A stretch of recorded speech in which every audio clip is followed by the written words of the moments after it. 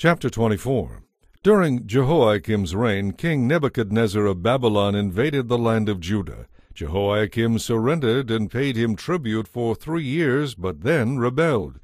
Then the Lord sent bands of Babylonian, Aramean, Moabite, and Ammonite raiders against Judah to destroy it, just as the Lord had promised through his prophets. These disasters happened to Judah according to the Lord's command. He had decided to remove Judah from his presence because of the many sins of Manasseh. He had filled Jerusalem with innocent blood, and the Lord would not forgive this. The rest of the events of Jehoiakim's reign and all his deeds are recorded in the book of the history of the kings of Judah. When Jehoiakim died, his son Jehoiachin became the next king.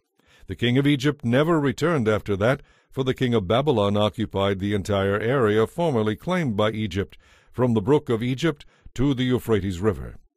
Jehoiachin was 18 years old when he became king, and he reigned in Jerusalem 3 months. His mother was Nehushta, the daughter of Elnathan from Jerusalem.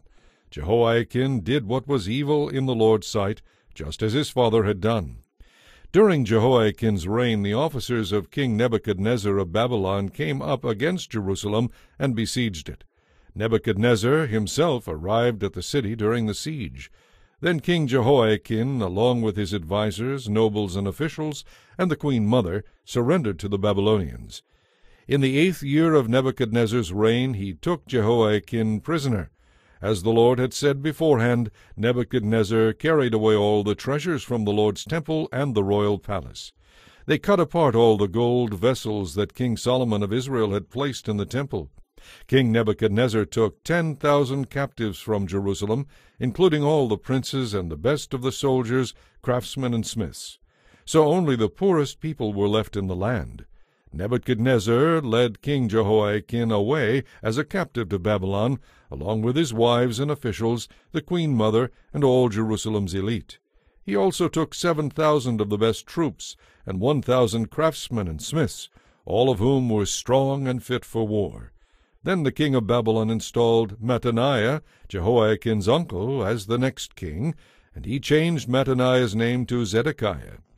Zedekiah was 21 years old when he became king, and he reigned in Jerusalem 11 years. His mother was Hamutal, the daughter of Jeremiah from Libnah. But Zedekiah did what was evil in the Lord's sight, just as Jehoiakim had done. So the Lord, in his anger, finally banished the people of Jerusalem and Judah from his presence and sent them into exile. Then Zedekiah rebelled against the king of Babylon.